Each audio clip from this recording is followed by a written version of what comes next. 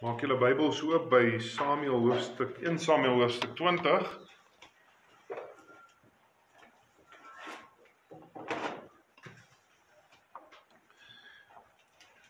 In Samuel hoofstuk 20. Ons lees die hele hoofstuk daar vanoggend saam, dis 43 verse. 1 Samuel 20 vanaf vers 1.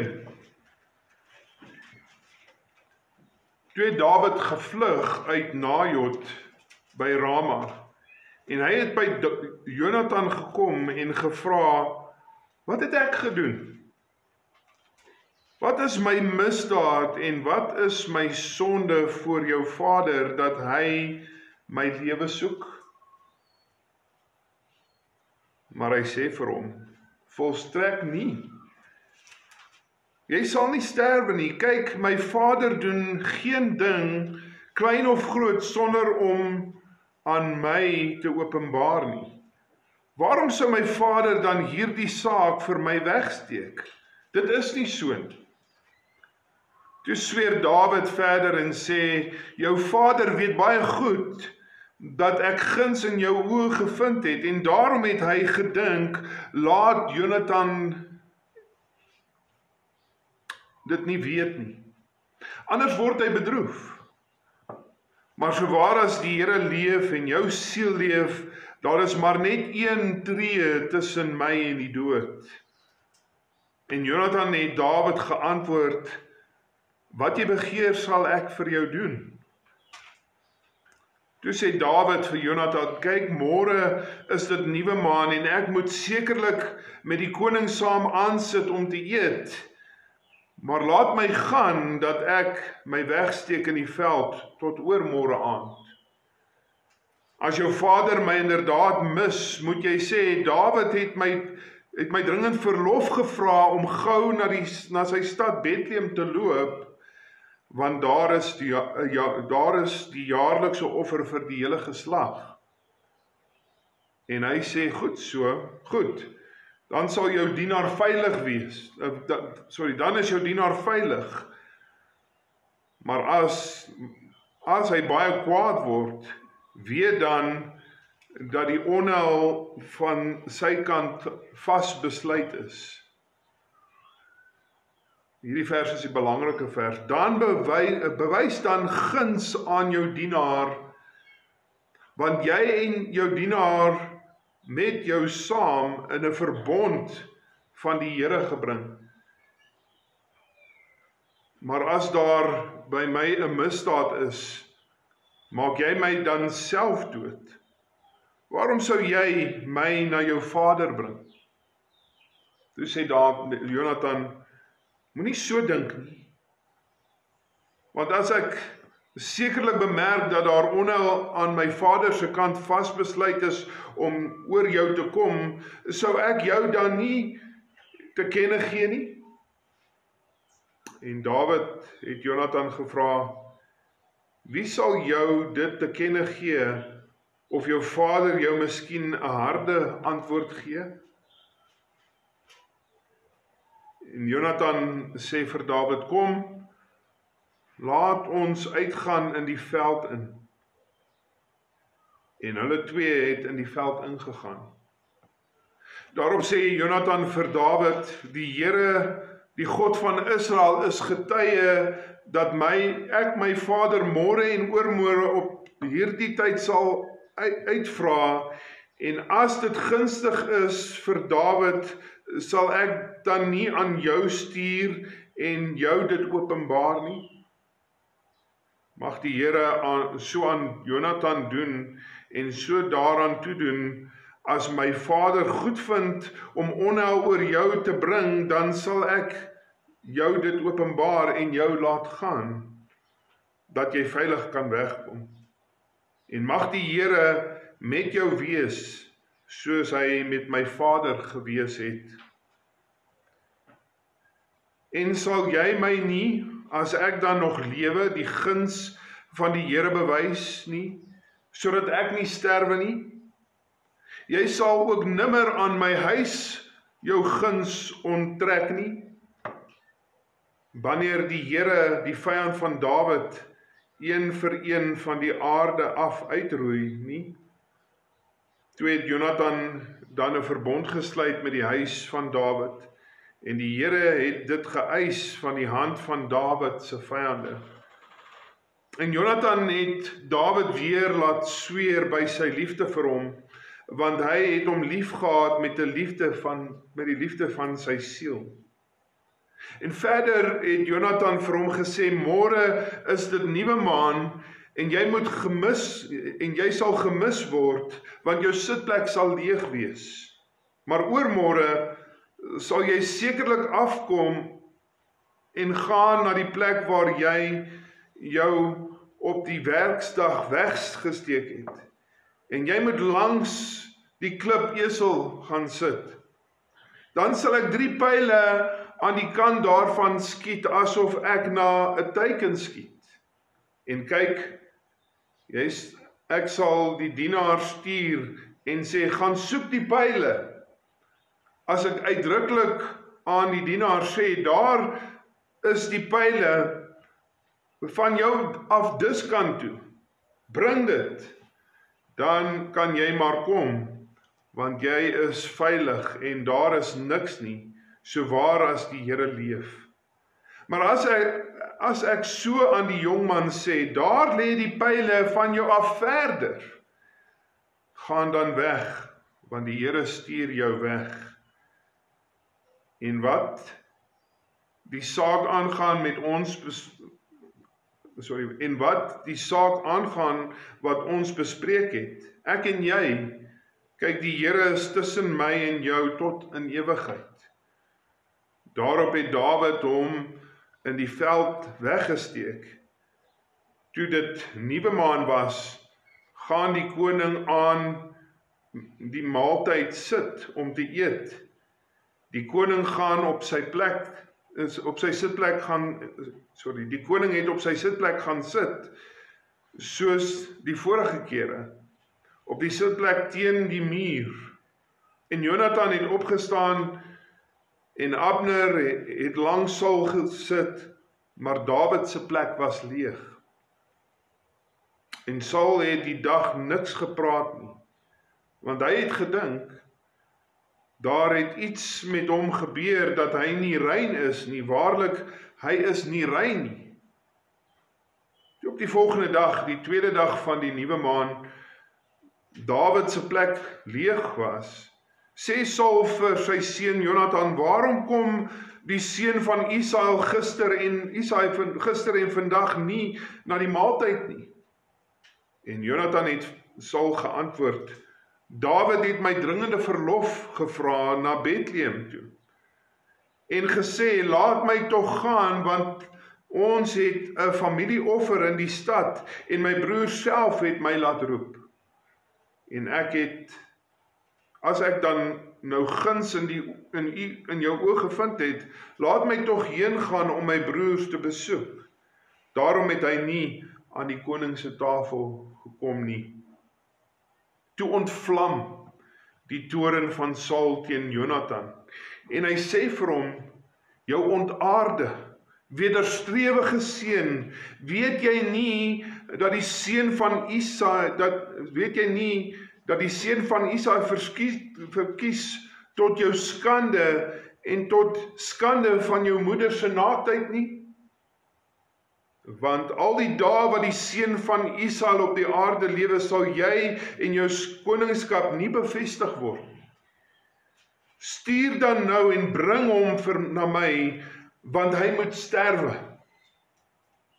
En Jonathan het sy vader Saul geantwoord en vir hom gesê, waarom moet hy gedood word? Wat het hy gedoen? Daarop gooi Saul sy spies na Jonathan, om hom te tref. Jonathan dan merk, dat dit van sy vader se kant vas besluit was om Dawid dood te maak, staan Jonathan op van die tafel in gloeiende toorn, en hy het geen brood geëet op die tweede dag van die nuwe maan nie, want hy was bedroef oor Dawid, omdat sy vader hom smaadlik beheen het. Die volgende môre gaan Jonathan volgens afspraak met Dawid na die veld toe uit, en die jong dienaar met hom saam. En hy sê aan die dienaar, loop, soek tog die pyle wat ek afskiet. En terwyl die dienaar loop, skiet hy die pyle dwars oor hom heen. So die dienaar dan by die plek kom waar Jonathan die pyle geskiet het, roep Jonathan die dienaar agterna en sê, lê die pyle nie van jou af verder nie? En Jonathan roep die dienaar agterna, kom gou, hardloop, moenie bly staan nie. En die dienaar van Jonathan het die pyle opgetel en by sy heer gekom. Maar die dienaar het van niks geweet nie. Net Jonathan en Dawid het van die saak geweet. Toe gee Jonathan sy wapens aan die dienaar wat by hom was en sê vir hom, gaan, bring dit na die stad. Terwyl die dienaar huis toe gaan, staan Dawid op van die suidekant en val met sy aangesig op die aarde en buig 3 maal. Daarna het hulle mekaar gesoen en geween, totdat Dawid hardop gesnik het. En Jonathan sê vir Dawid, gaan in vrede, omdat ons twee in die naam van die Here gesweer en gesê het, die Here sal tussen my en jou wees, en tussen my nageslag en jou nageslag vir altyd. Daarna het hy opgestaan en weggegaan, maar Jonathan het die stad ingeloop. Sover die geleesde gedeelte. Kom ons bid saam. Here, ons dankie vir hierdie besondere bekende teks, hierdie teks wat vir ons so bekend is. Here, ons weet die verhaal, een van die mees bekendste verhale van die verhaal van Dawid. En tog, Here, is daar so geweldige diepte in hierdie teks, en ek bid dat U vir ons sal help om hierdie dinge te begryp. Dat ons werklik sal sien wat hier vir ons uitgebeeld word. En dat ons sal sien, Here, wat se besondere genade U ook aan ons bewys het. Net soos Jonathan aan Dawid. Ons dankie vir hierdie teks, en ons vra, Here, dat U vir ons nou sal lei in die waarheid, terwyl ons dan in die geesgemeenskap ook saam is. In Jesus naam. Amen. Tydens die Joodse Holocaust het Corrie ten Boom en haar gesin Jode beskerm. Uiteindelik sou dit hulle baie duur te staan kom, want uiteindelik was hulle self gevang in konsentrasiekampe gegooi, en haar hele familie het gesterf, sy is al wat oorleef het. Maar hoe kon hulle staan en toekyk hoe miljoene Jode vermoor word en niks doen nie? En daarom het hulle dan hulle harte en hulle huise oopgemaak en hierdie Jode ingeneem. En as die Gestapo, dis nou die Duitse geheime polisiediens, as hulle sou moes uitvind dat hier was Jode in hulle huis, sou hulle groot moeilikheid gekry het. Dit was 'n tyd van oorlog en kos was baie skaars, soos wat mense kan verstaan, en die Nederlandse burgers, hierdie was natuurlik, die Corrie ten Boom en haar familie was Nederlanders, was Hollanders.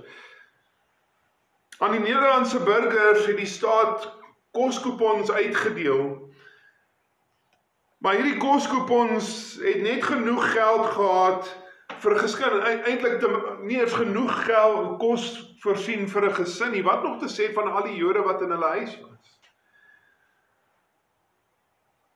Maar Corrie ten Boom het 'n plan gehad, sy het iemand geken wat koepons uitdeel. Sy het hom nie eintlik goed geken nie, sy het net geweet uit 'n gestremde dogter wat sy eintlik beter geken het. Maar sy het hom al ontmoet en sy het toe gewaag om na hom toe te gaan om vir nog koepons te vra. Die dag toe sy by hom in die kantoor instap, toe vra hy vir haar, hoeveel?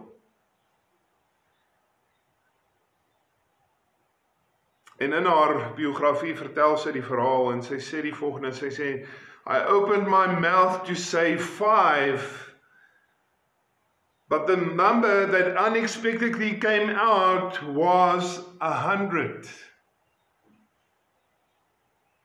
En hy gee vir haar 100 sonder om te vra oor enigiets. En nou het sy nie net genoeg coupons gehad vir die Jode wat in haar huis was nie, maar sy het dit begin uitgee vir elke Jood wat sy kon vind. Ek dank die Here vir mense soos Corrie ten Boom wat hulle lewe gewaag het om ander mense te help en te red. Maar wat ek wil hê ons moet raak sien is dat hierdie Jode moes hulle lewe waag om hierdie vrou en haar familie te vertrou. En net so moes Corrie ten Boom maar lewe waag om hierdie man te gaan vra vir hierdie coupons. En dis waaroor ek vanoggend wil vergesels, is dat Dawid moes ook sy lewe waag om iemand te vertrou. En wie is die een wat hy moes vertrou? Dis Jonatan, die seun van die koning. Die troonprins van Israel, die seun van die man wat sy lewe soek. En so ek gesels vanoggend oor 'n getroue vriend. Ons gesels oor die verbondsverhouding wat jou lewe red. Ek wil eerstens sê ons moet kyk na die waarde van die verbond. Die waarde van die verbond. Jy sien, die rede waarom Dawid gevoel het hy kan vir Jonatan vertrou, was oor hulle vriendskap. Daar was hierdie intieme vriendskap tussen hulle, wat ons van gelees het al reeds van hoofstuk 18 af. En ons weet dat in hoofstuk 19 het ons gesien dat Jonatan het alreeds sy lewe gewaag om vir Dawid te beskerm. Hy het na die koning gegaan en vir hom in te tree.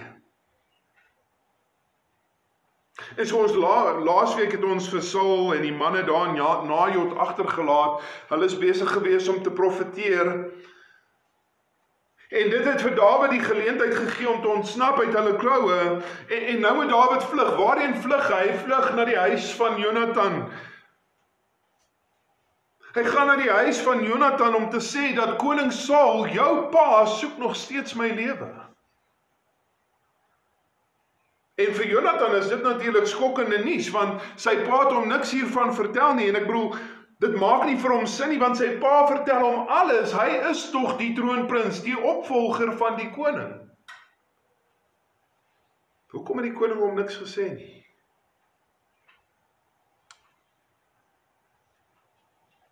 Ek dink dit vat vir ons baie om uit te werk, hoekom sou Saul hom niks vertel nie. Dawid vertel ons ook die rede, is dit nie. Hy het geweet dat Dawid en Jonatan is boesemvriende. En dat Jonatan sou gaan praat het. Hy het mos aan sy seun beloof, so waar as wat die Here leef, hy sal hom nie doodmaak nie. En nou soek hy weer sy lewe. En so Saul het nie vir Jonatan gesê nie. Maar kom ons kom terug by die vraag. Die vraag is, hoekom van alle mense wat daar was in die hele volk Israel, het Dawid gekies om vir Jonatan te vertrou? En dan wil ek vir julle sê, die rede is nie eksklusief as gevolg van hulle vriendskap nie. Daar's meer hier as bloot net hulle vriendskap. Hulle het 'n verbond met mekaar gesluit. Vers 8. Bewys dan guns aan jou dienaar, want jy het jou dienaar met jou saam in 'n verbond van die Here gebring, maar as daar by my enige misdaad is, maak my dan self dood. Waarom tog sal jy my na jou vader bring? Bewys dan guns aan jou dienaar. Dis eintlik 'n baie slegte vertaling. Die woord wat daar met guns vertaal word, is die Hebreëse woord hesed, wat eintlik vertaal moet word as liefde of medelee. Die woord het 'n intense koneksie met lojaliteit of betroubaarheid. En so wat Dawid hier vir Jonatan sê is nie, Ag, doen gou vir my 'n gunsie nie. Wat Dawid vir Jonatan hier vra is, bewys aan my 'n loyale daad van liefde.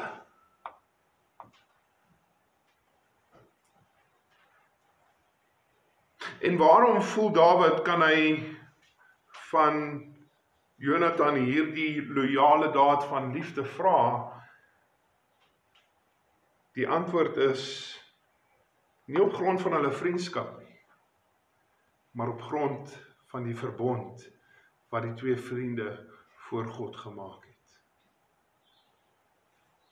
Tussen Dawid en Jonatan is daar 'n verbond, en die verbond is dan die sleutel tot die verstaan van ons hele teks vanoggend. Want Dawid dring aan by Jonatan in die lig van hierdie verbond om aan hom loyaal te wees.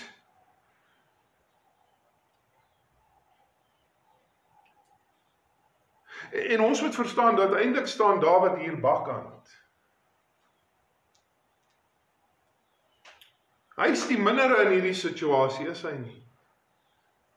Hy is die een wat kom om vir hulp te vra. En wat hy van Jonatan vra, is om te gaan teen die wil van sy eie pa.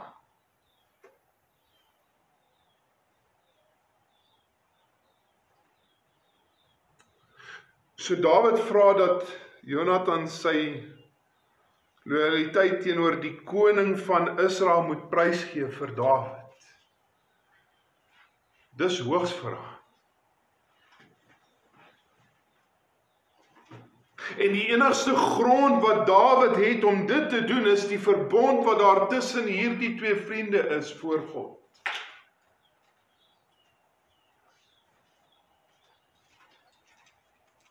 En dit herinner my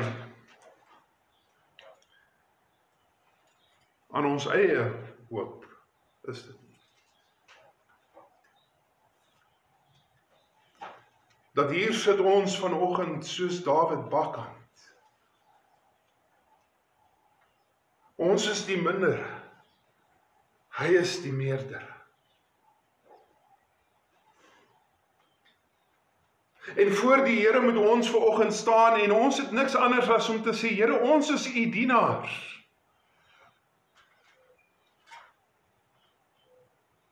Ons staan in u diens, ons is nie u gelyke nie.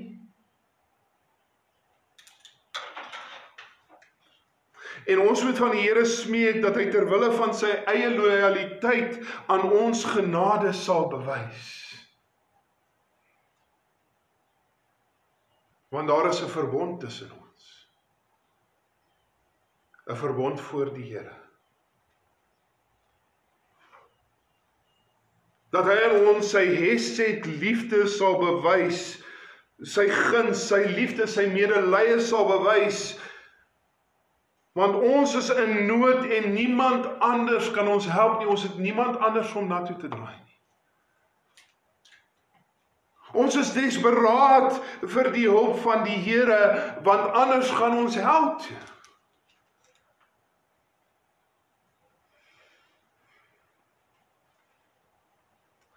Dis die waarde van hierdie verbond. Dat ons iemand het wat ons sal uithelp in ons grootste oomblikke van nood. En soos Dawid dan vir Jonatan gehaat het in sy oomblik van nood, so het ons die Here Jesus in ons grootste oomblik van nood. En hy is loyaal. Hy is getrou, hy is betroubaar. Want hy het met ons 'n verbond gesluit en daarvoor betaal met sy eie bloed. Dit bring ons by die tweede punt vanoggend. En dit is die diepte van die verbond. Die diepte van die verbond. Nou eintlik as 'n mens die teks lees en jy kom by vers 12 tot 17, dan sien jy dat vers 12 tot 17 onderbreek eintlik die vloei van hierdie teks. As jy hierdie verse uitlos en jy gaan vanaf vers 11 en jy gaan aan by vers 18, dan sê jy sien die teks loop perfek vloei van daar af vorentoe, daar's niks wat in die pad staan nie. En dit vra dan die vraag, hoekom onderbreek Samuel dan hier ons teks? Wat is daar wat so belangrik is dat hy voel hy nodig om dit hier by te voeg? En dan vind ons dat dit wat hy byvoeg is eintlik so teenstrydig met dit wat die mens sou verwag in hierdie konteks. Dit begin eintlik redelik sonder ongemak in vers 12 tot 13, waar Jonathan sy getrouheid aan Dawid beloof. Hy sê, die Here is my getuie, Dawid, dat ek sal my pa se gevoel oor jou gaan uitvind en jou laat weet. Is niks ongemaklik oor dit nie. Dis eintlik wat Dawid hier, of Jonathan hier vir Dawid sê, maar die volgende 2 verse bring ons dan voor hierdie geweldige ongemaklikheid. En jy sien net die ongemaklikheid daarvan wanneer jy eintlik verstaan wat Jonathan hier vir Dawid sê.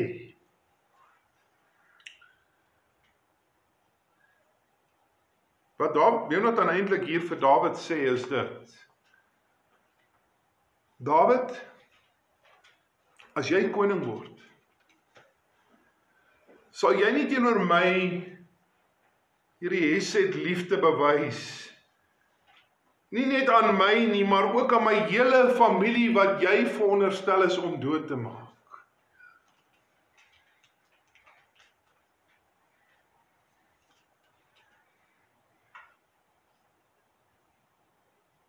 Dawid, ek beloof aan jou, ek sal getrou wees aan ons verbond, maar Dawid, ek vra dan dat jy ook aan my getrou sal wees in hierdie verbond. Jy sien, daar's meer hier in ons teks as wat jy dink as jy dit op die eerste oogopslag lees. En dit maak hierdie ding menslik gesproke baie ongemaklik. Want onthou nou vir 'n oomblik, wie is Jonathan? Jonathan is die troonprins, die volgende koning. En dan kom Jonathan hier en hy sweer hierdie verbondsgetrouheid aan Dawid.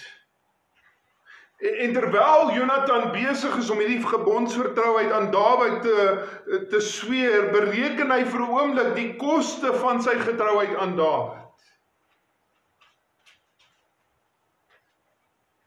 Dat as Dawid leef, sal Jonathan nooit koning word.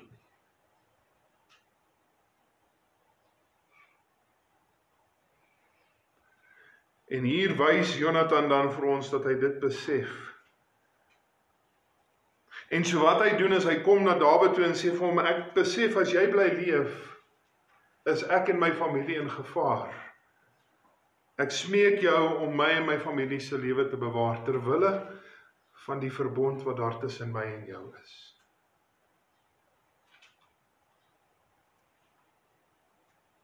Jy sien, dis hoe dit in hierdie tyd was. Dat as daar 'n nuwe koning op die troon gekom het, dan was hy verantwoordelik daarvoor om die koning se familie, die vorige koning en al sy familie uit te wis, voor die voet, die hele lot. En so kan julle nou sien dat dit is nou Jonathan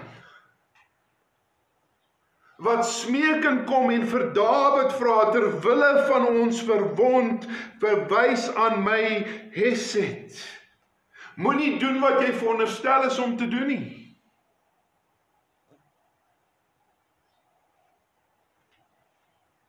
Jonathan besef dat sy Hesed teenoor Dawid gaan hom sy koninkryk kos.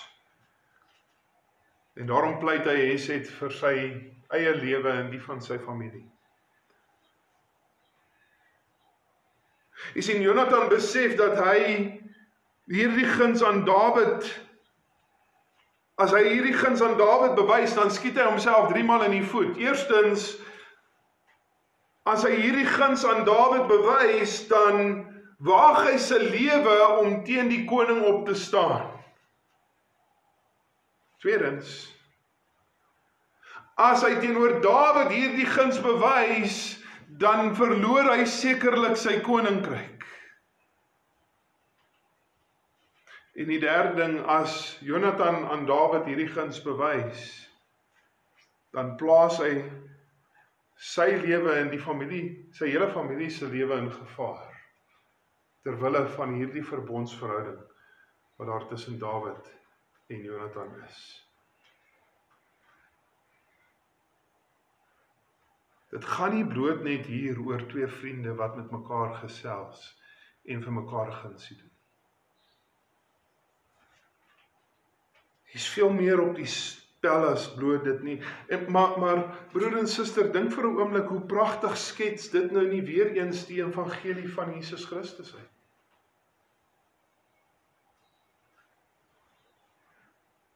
Nie net sou die Here terwille van ons sy heerlike gestalte moes opoffer en in die gestalte van 'n mens 'n slaaf kom nie.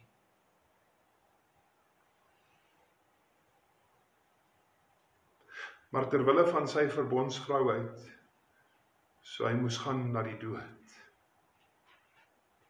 So hy moes sterf, terwille van sy verbond met ons. En hy het ons so lief gehad,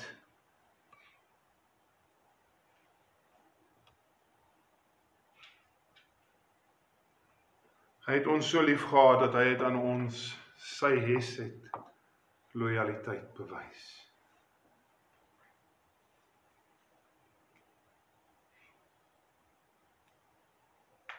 En sou dit dan nie realisties wees dat die Here ook van jou sou eis om getrou te wees aan sy verbond met jou? Sou dit nie net realisties wees dat die Here van jou sou verwag om jou lewe uit te verkoop aan hom, wat alles vir jou gegee het? Dat alles anders vir jou sou waardeloos word. Want om Jesus Christus as prys te verkry, oortref alles in waarde.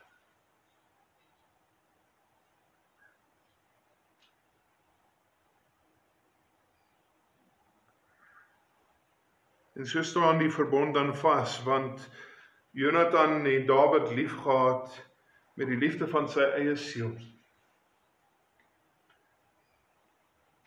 En die evangelistiese implikasie van hierdie stelling behoort ons tot trane te dryf.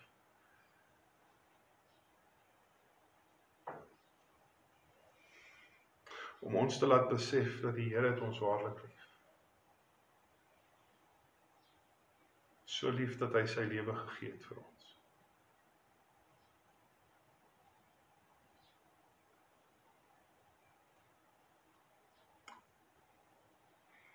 Die enigste logiese gevolg is dat ons sal lewe asof die Here ons enigste Here is.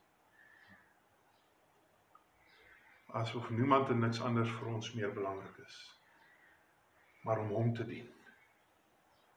Dit is ons lewe.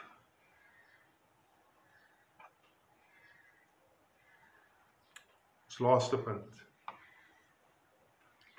Die koste van die verbond. Die koste van die verbond. En so dan hier kom Jonathan dan en hy maak die nuus aan Dawid bekend. Hy vertel nou eintlik vir ons hoe gaan hy die nuus aan Dawid bekend maak. Hy gaan vir Dawid kom vertel presies wat koning Saul werklik van hom dink. En dit is eintlik 'n redelik eenvoudige plan. Jonathan sal uitgaan met sy pyl en boog in die veld saam met sy dienaar en Dawid gaan daar naby skuil en dan gaan Jonathan sy pyl skiet en as hy sy pyl kort skiet, dan weet Dawid, dis veilig vir hom om terug te kom. Maar as hy sy pyl verby skiet, ver skiet, dan weet Dawid, hy moet gaan, want sy lewe is in gevaar.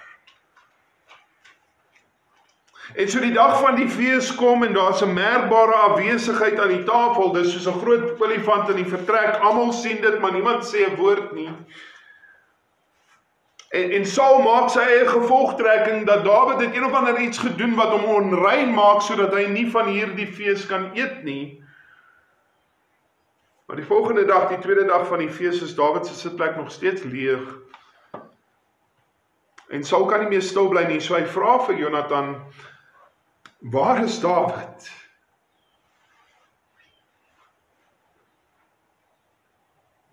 En Jonathan, soos hulle afgespreek het, sê nee, hy is met verlof, hy is na Bethlehem, sy stad, hulle het nodig om 'n familieoffer te bring, en hy het gevra of hy kan gaan. Maar Saul glo nie hierdie storie nie. En sy toorn ontvlam teen sy eie seun, vers 30, jou ontaarde, wederstrewige seun, weet ek nie dat jy die seun van Isaai verkies tot jou skande, tot die skande van jou moeder se naaktheid nie, want al die dae wat die seun van Isaai op aarde leef, sal jy jou koningskap nie bevestig word nie. Wat Saul vir Dawid hier sê, is vir Jonathan sê, Jonathan, besef jy nie die koste nie?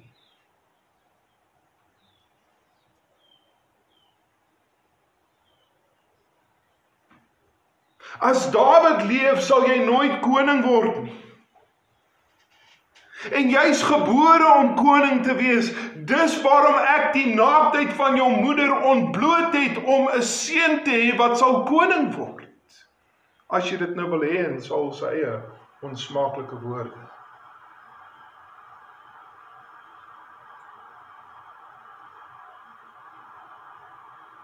En so Saul kom en hy dwing eintlik vir Jonathan om Dawid aan hom oor te lewer. Maar Jonathan weier. Terwille van sy verbondsgetrouheid aan Dawid weier hy. Terwille van die eer van die Here beskerm Jonathan sy boesemvriend se lewe. En in steede daarvan om Dawid oor te gee aan Saul, beskerm Jonathan Dawid se lewe. En dit ontvlam die boosheid van Saul soveel so, dat hy nou poog om sy eie seun dood te maak deur hom met 'n spies te gooi.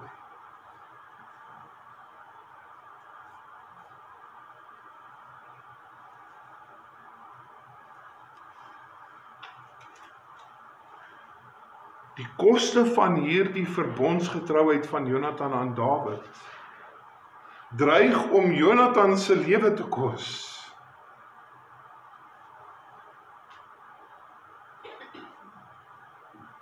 En tog bly Jonathan steeds getrou, en hy staan op 'n gloeiende toren, en hy loop uit, en hy gaan na die veld toe soos afgespreek, en hy skiet sy pyle ver, sodat Dawid kan weet.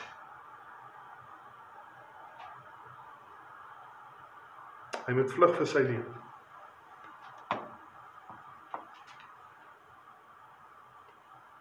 En Jonathan stuur dan die dienaar weg, en dan in 'n emosionele belaaide oomblik ontmoet hierdie twee boesemvriende. Moontlik in hulle gedagte die laaste keer wat hulle mekaar ooit weer sal sien.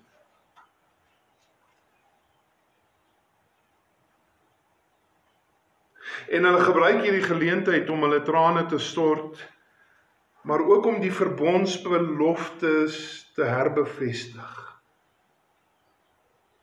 Dink aan hierdie woorde. Johannes 15 vers 13. Groter liefde het niemand as dit nie, dat iemand sy lewe vir sy vriende gee.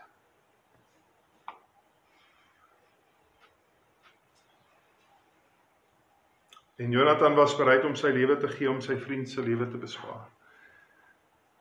Maar Jonathan se lewe is gespaar, is dit nie? Hy het nie gesterf nie.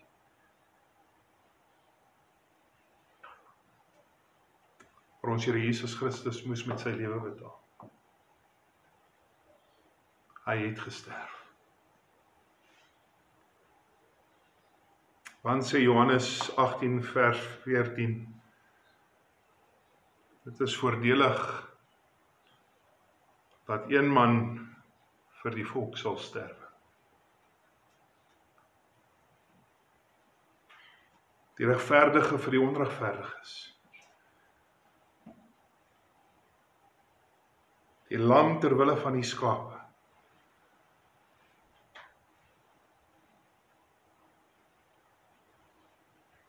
En net soos wat Jonathan dan in die laaste vers teruggaan na die stad, na sy vaderhuis, so het ons Here Jesus ook teruggegaan na sy vaderhuis.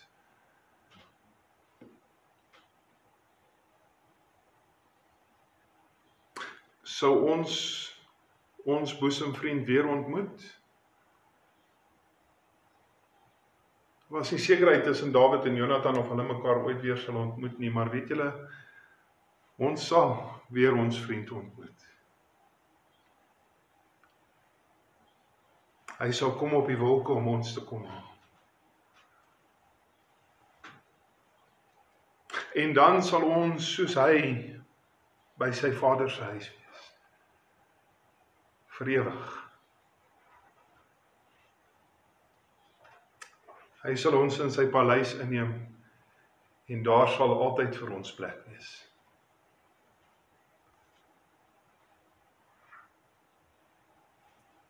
Samuel sê in Spreuke 18 vers 24, daar is 'n vriend wat sterker aanhang as 'n broer.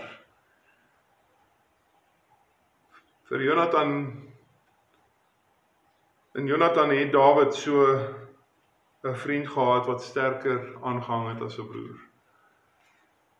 Maar wat ek wil hê ons moet raak sien uit hierdie teks is dat ons het 'n vriend wat veel sterker aan in die Here Jesus Christus ons Here.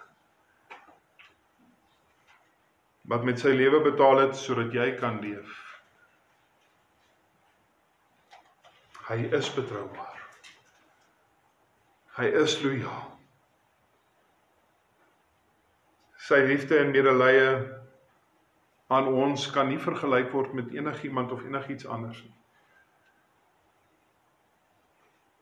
Want daar staan 'n verbond gesluit tussen ons en die Here. Gesluit uit sy genade.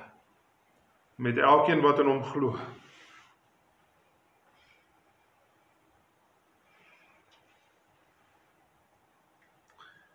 En daarom verstaan elke gelowige wat dit is om 'n vriend te hê in alle omstandighede.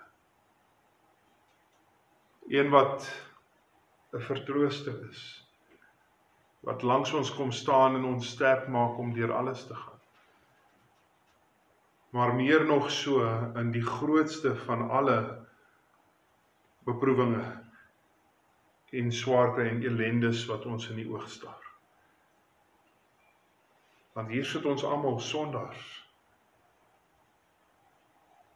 Almal van ons sondaars. En as God nie aan ons genade bewys nie, as God nie aan ons het bewys nie, wat sou hoop het ons?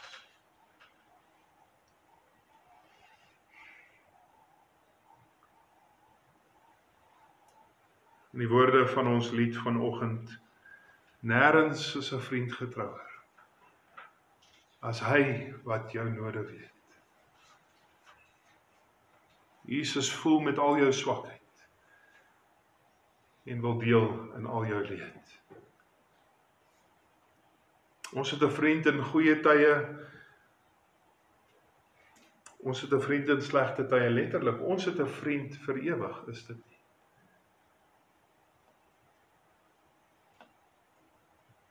En tog staan ons vanoggend bakkant voor hom,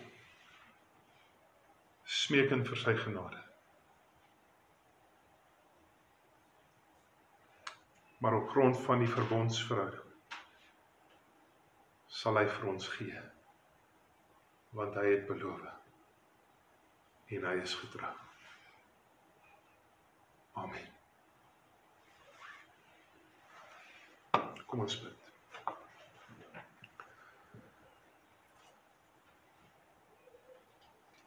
Here, ek dank U vir U kosbare woord.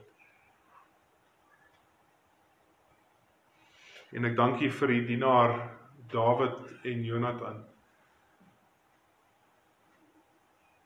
En hierdie kosbare liefdesverhouding tussen die twee van hulle, inderdaad 'n verbond gesluit tussen hulle voor God. Want eintlik, Here, is dit maar net 'n skadu. 'n Skadu van dit wat ons in Christus Jesus het. En wat sal aanhou tot in alle ewigheid. Dat U ter wille van U vriende U lewe gegee het. Sodat ons, toe ons nog sondaars was, genade kon vind in die eeue wat vir ewig is.